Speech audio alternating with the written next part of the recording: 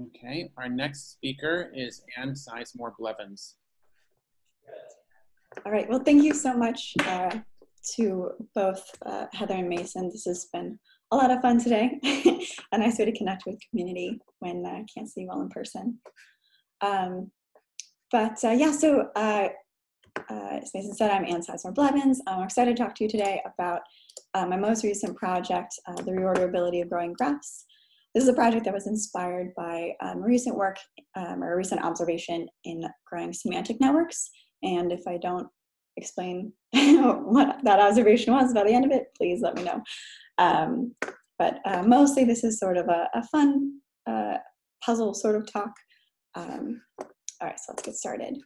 So the basic idea we'll be talking about for today is growing graphs and the process of growing graphs. So we'll start with the simplest case of growing a graph where we're adding nodes one by one, and we'll add edges between nodes, between the new node added and any previous nodes. Those are the only edges that we're allowed to add until finally we've grown our completed graph right here. So we have a graph that we've grown on 6 nodes, and they're labeled A, B, C through F. Now we can grow a different type of graph, again on 6 nodes. But here, our final graph looks very different, right? So here I've grown 2 different types of graphs, each on 6 nodes, fine. So the big question we'll start to look at is what happens when the ordering of the nodes changes? So many biological systems are noisy, and often you might have, for example, node C be born before node B. Well, how does that affect the topology of the graph being grown? So let's take, for example, what happens if we switch nodes B and D? Well, on the left side, our first growing graph, seems like nothing really changes. If I look after each node addition, the graph is similar. I don't know if you guys can see me doing my hand wavies, but similar to the originally grown graph.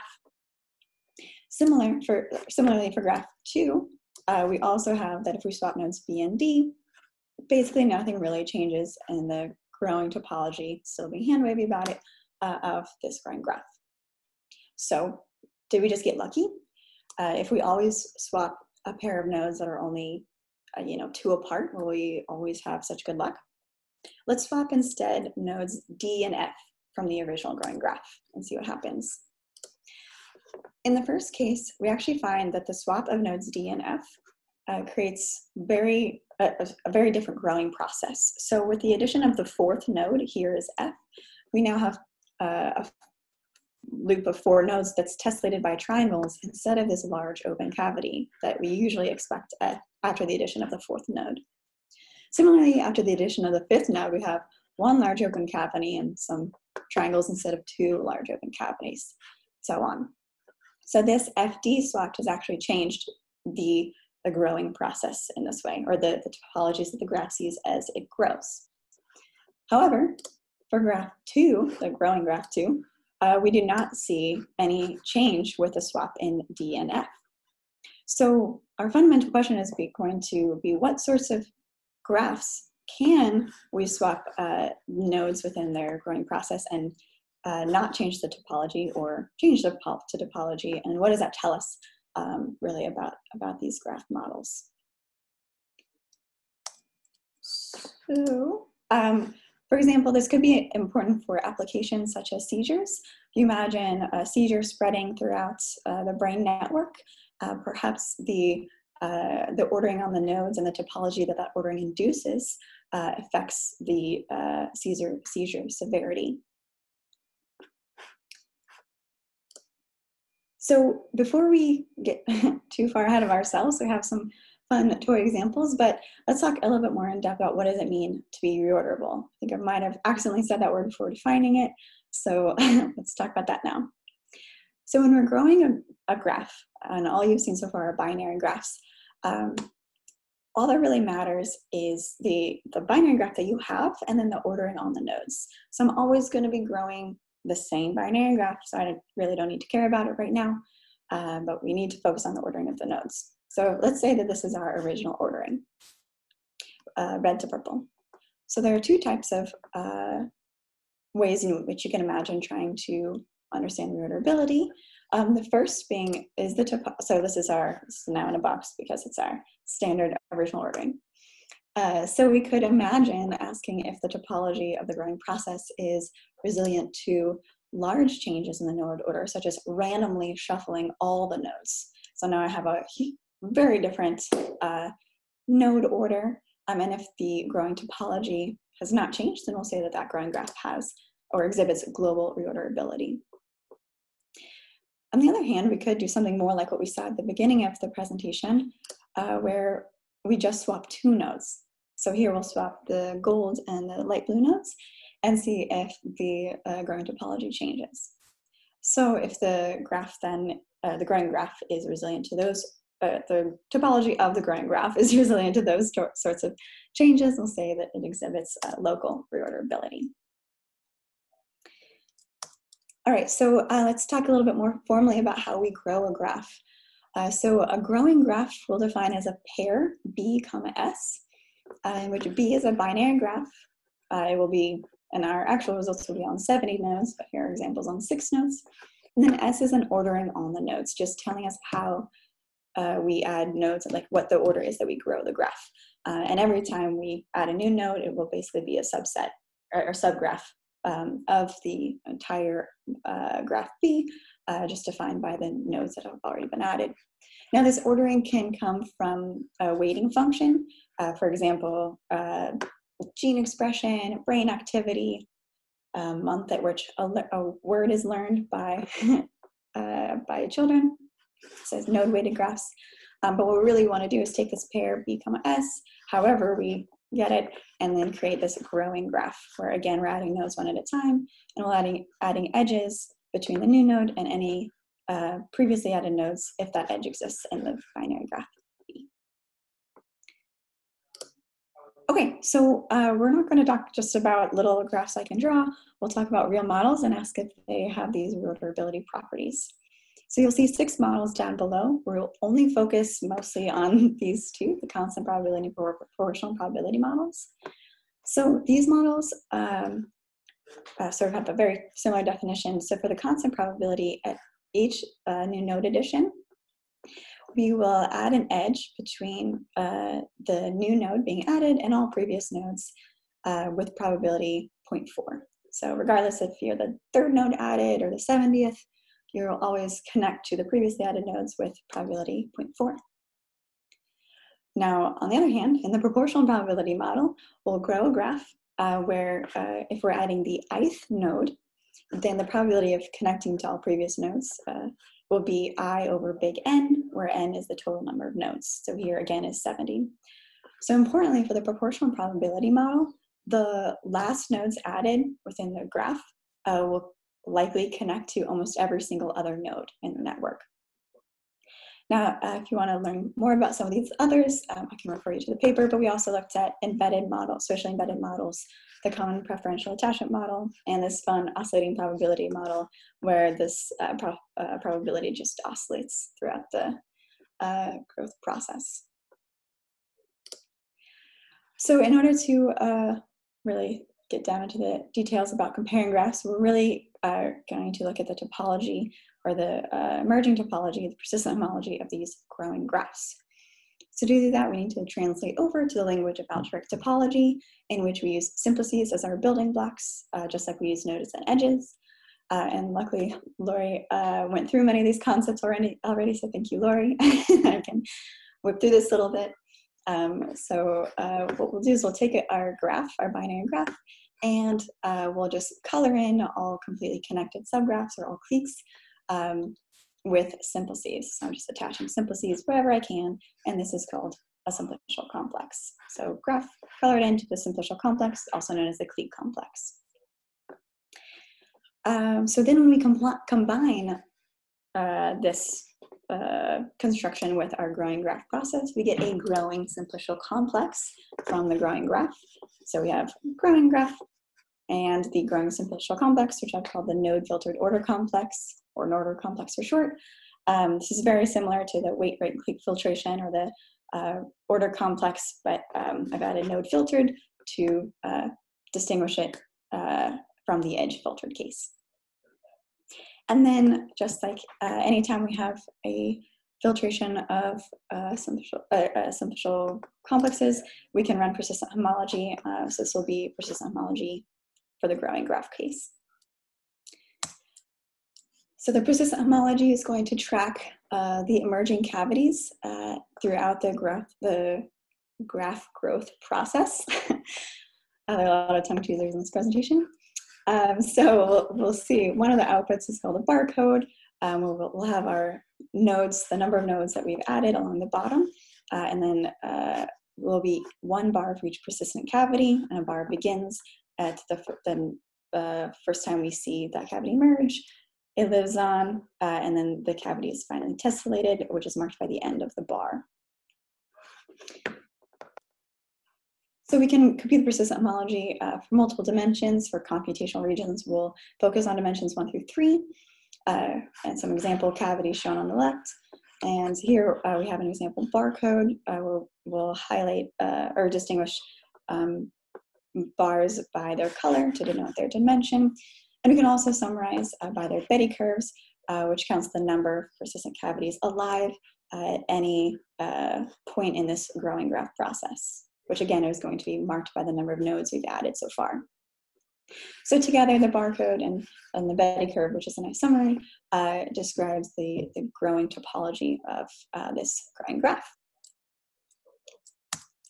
Okay, so we talked about how to do this for one growing graph, but remember, we want to understand how this works in model networks for stochastics, so we need to repeat this many times over many replicates.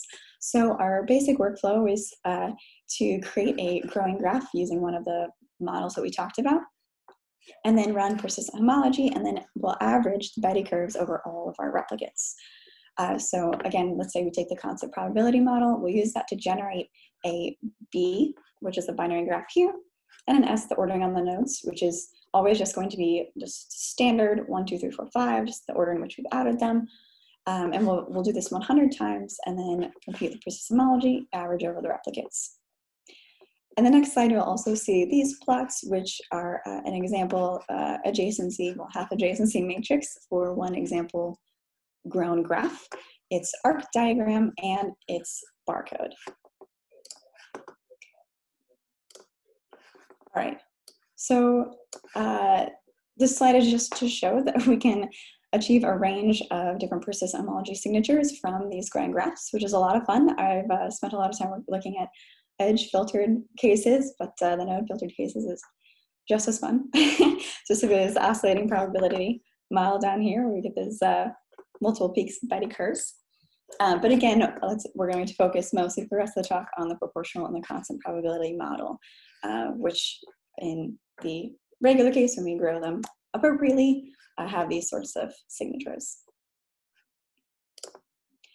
Okay, so let's get down into the reorderability and actually testing this. So what we'll do first is just a basic test. We'll take our generated growing graphs and just the original generated growing graphs, and we'll average their Betty curves in the solid line, just like we did on the last slide. And then for each of these graphs, we will generate 100 reorderings. So we're going to keep for each of these guys, I'm going to keep the binary graph B the same, but then randomly reorder the nodes. So if this node order is V0, V1, V2, V3, this graph, the same B, will be grown in the order of V2, then V4, V3, V0, and so on. So we'll compute 100 reorderings for each of these generated growing graphs, compute the persistent homology, average those Betty curves, and then record this as a dashed line. So if the dashed line and the solid line match very well, then this is a good indication that this is a reorderable graph. And if they do not match, then you've messed up the topology a lot by reordering the nodes. So perhaps unsurprisingly, we see that the constant probability model shows Betty curves that are very close to the Betty curves from all of the reorderings. Again, not surprising because we're basically growing an iterating graph. However, the proportional probability model down here, so here again, the solid lines are the originally generated Betty curves from the originally generated graph. And I did not forget to plot the dashed lines. They're just all down here at 0. This is because, remember, for this model, these final nodes added, the nodes added at the very end, the original ordering, are likely connected to almost every single other node in the graph. So when I reorder the nodes, those highly connected high-degree nodes get pushed first. They get pushed earlier on, at least, preventing homology from forming throughout the rest of the growth process. Okay, but let's get a little bit more quantitative about this. This is all certainly by eye. So what we need to do is define some distances. Now we'll define 2 different distances. We'll use different distances to help us quantify really how far apart the original graphs are, or the persistent homology of the original graphs are from their persistent homology of their reorderings. And for that, we'll use both the bottleneck distance as the distance between barcodes. So bottleneck distance just matches 2 barcodes, let's say the solid and the dashed ones, and then we'll measure the furthest that any bar had to move either in the left or the right direction to meet its meshed pair. And then we'll also use this Betty curve distance, which if you overlay the 2 Betty curves together, I'm just going to find the x value at which they are farthest apart and take that vertical distance as the Betty curve distance. So nothing too complicated. We just wanted to find a distance, or wanted to use a distance between the barcodes and a distance between the Betty curves that are similar in nature. Okay, so now let's use these distances to get a little more quantitative about our reorderability. So what we need to do first is understand really sort of the scope of possible persistent homology outputs which we could get from just their originally generated growing graphs. So up here I have this imaginary persistent homology output space. This is for conceptual use only. But basically the idea is that first we want to take many pairs, I think all pairs of originally generated growing graphs from one model, and I'm going to look at the distance between their persistent homology outputs, so either the barcode or the Betty distance, and then record that distribution of distances in this dark box plot. So this is asking whether or not, for our model, we're producing a lot of persistent homology that's very close together, or if the persistent homology can vary quite widely just by generating a new growing graph from the same rules. And then we can compare this to the distance between the originally generated growing graphs and each of their reorderings. So here, I'm going to take the distance between my growing graph and each of its 100 reorderings. So I'll get 100 distances from this column, 100 distances from this column, and so on. And look at the distribution of those distances. So here, again, our little conceptual map, if this box plot is equal or much lower than the dark box plot, this indicates that if we reorder the graph, if we have a growing graph and we reorder this growing graph, we'll actually get a persistent homology signature that's much closer to the original than to just spawning up a whole new growing graph. So we might have points that look like this in our, again, imaginary space. This is a system we would say is very reorderable. And in contrast, if this box is much higher, than the light box is much higher than the dark box, then this indicates that our reordered graphs have persistent homology that is even more different from the originally generated growing graphs than the originally generated growing graphs are from each other.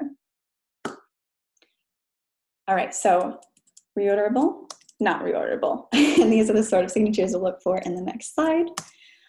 And indeed, we've confirmed that the constant probability model, even with our sort of more quantitative approach, is very reorderable, whereas the proportional probability definitely is not.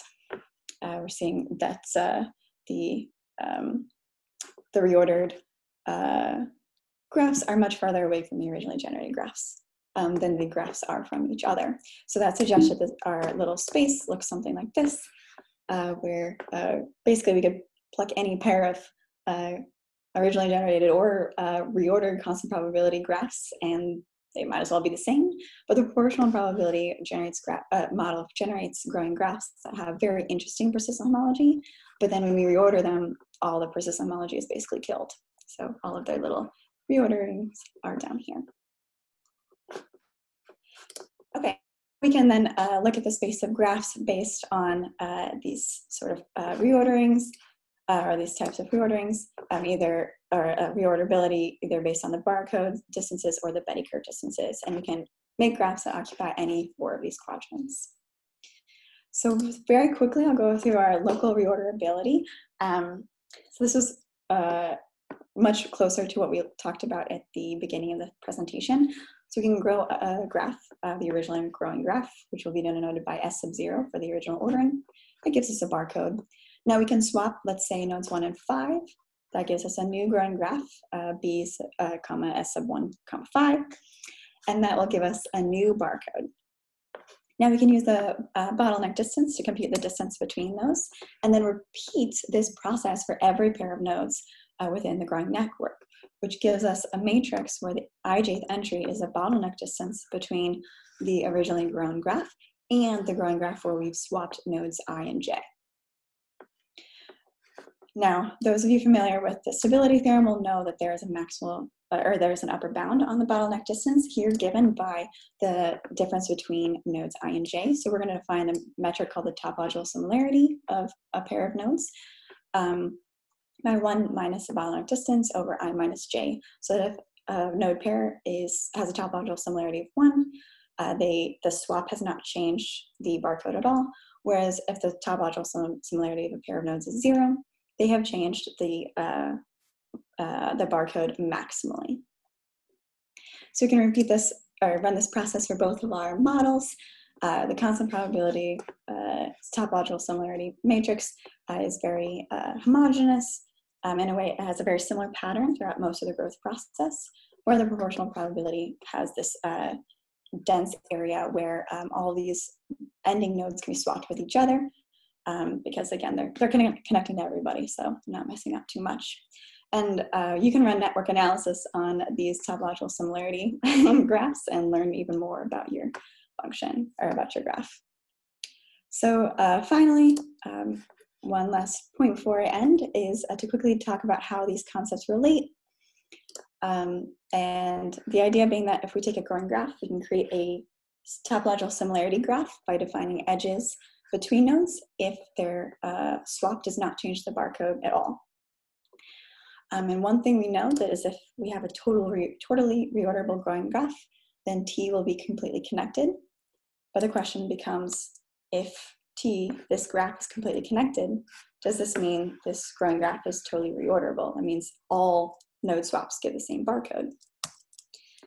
We can reduce this question to asking if we find a clique in T, will any reordering of those nodes give the same persistent homology? And as you can imagine, I have left it till the last minute because the answer is a very boring no. And here's a nice counterexample for you to show that that is the case. So in fact, the answer is no, but I think the topological similarity graph or simplicial complex as noted by Jacob Hansen can still perhaps offer some interesting information about the growing graph. So with that, I'll just conclude. We talked today about ideas, global reorderability, local reorderability, and how these two concepts might relate. So thank you to my PI, Danny Bassett, and to all of the students in her lab and in Rob's lab for your help over the years. And I'm excited for any questions. Thank you very much. So if anybody has questions, please ping either Heather or me, and we will call on you.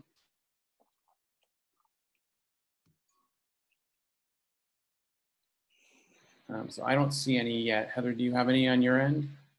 Not yet. Okay, so I will ask a quick question to start us off. Of course, you mentioned various heavily studied models in growing networks, that have been studied from various perspectives. So is there a quick way to summarize the insights you get onto these models as a way to contrast it from insights that people have gotten on those models from studying them different ways?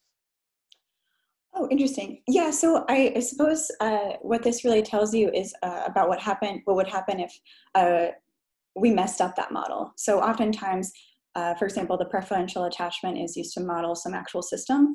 Well, what happens if the growth of that system is messed up? And that's, yeah, in brief, what this reorderability would tell you.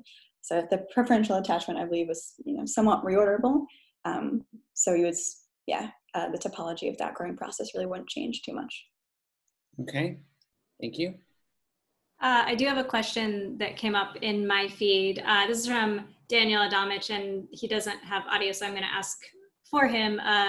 So he asked, did I miss the promised connection to semantic networks? No.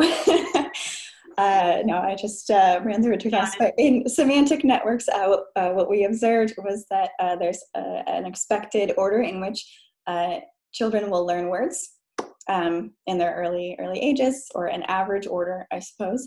And then we noticed that if you actually randomly reorder those nodes, the persistent homology of that growing network, of the semantic word network, is very similar.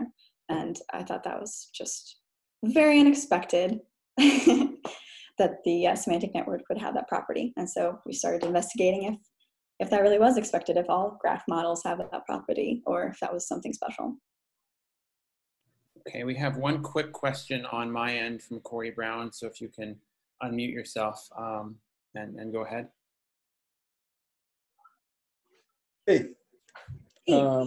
I actually have a quick one related to a short conversation I had with Mason when I ran into him at Pete's Coffee near UCLA.